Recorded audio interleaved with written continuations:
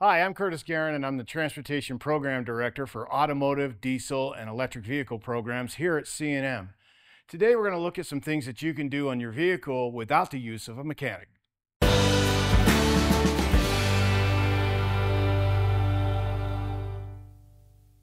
One of the things that people often ask me is, what other things can I look at on my vehicle without the use of a mechanic? One of the most important things you can do is look at your illumination system. A simple way to do that is to go ahead and turn on all headlights and marker lights and your hazard lights. Walk around the car with a 360 degree and make sure that all of them are working. Some of the most important ones are your brake lights. Have an assistant sit in the driver's seat and depress the brake pedal. What you want to look for is to make sure that all three lights are lighting up so that other drivers can see you. Unfortunately, the only time that we realize that we need windshield wipers is when it rains.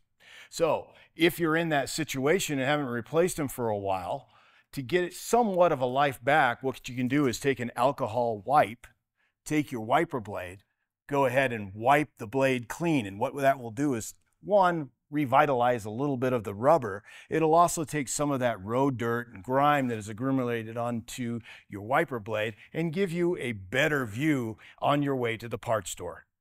Now let's take a look underneath the hood. One of the most important things underneath your hood that you want to take a look at is your car's battery.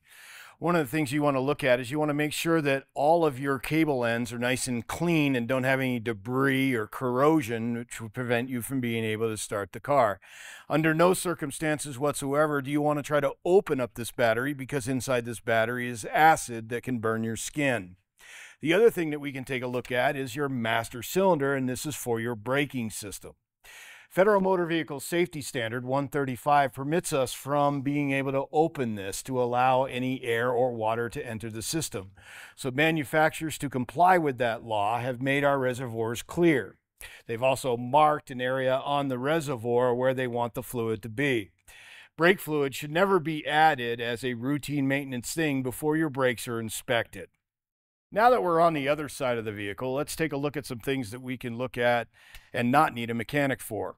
You'll notice that this vehicle has two coolant reservoirs. That's because it's a hybrid. This has a cooling system for your internal combustion engine, and it also has a cooling system for the battery. They are set up pretty much the same. They are clear so that you can see the level of the fluid inside, and you want to make sure that that level is within the limits of the actual reservoir itself. Under no circumstances do we want to go ahead and open up this reservoir as it is hot. When it's hot, it is pressurized. Removing the cover turns it back to atmospheric pressure will actually blow out the top of the reservoir and burn you. One of the things that is overlooked most times is your windshield washer fluid. That fluid is there, obviously, to clean your windshield whenever you need it. You want to make sure that that is fully topped off so that when you need it, it is there. Engine oil is the vital life fluid of your engine. You want to make sure that you check that on a regular basis. You want to check the engine oil when the vehicle has been off for 5 to 10 minutes. The reason for that is that most of the engine oil is at the top of the engine as the engine runs. When you shut the engine off, it'll return to the bottom of the engine where I'm actually checking it with my dipstick.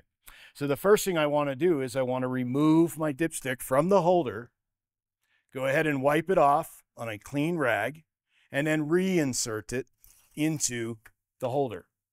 When I pull it out again, what I'm taking a look for is the two dots on this dipstick. Does the fluid level fall in between those two circles? If it's below the circle, I want to add a little bit of oil at a time, no more than 1 pint. Overflowing an engine or overfilling an engine with oil is worse than running an engine out of oil. Once again, I'm going to go ahead and wipe that once I've verified the level and go ahead and return that back to its holder. When it comes to the oil, some things that I can take a look at is the color.